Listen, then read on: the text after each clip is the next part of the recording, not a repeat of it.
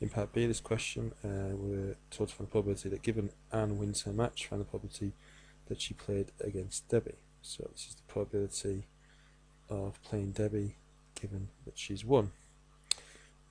Putting it into a conditional probability formula, we've got Debbie and wins over the probability of a win overall. Now, if you remember in the previous question, we calculated the probability of a win to be 0.475.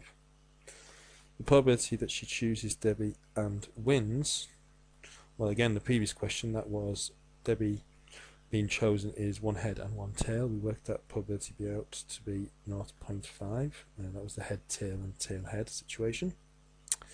And the probability that she beats Debbie is 0.6. So substituting that into our formula, we have 0.5 times 0.6 over 0.475, which should give you an overall probability of 0.632.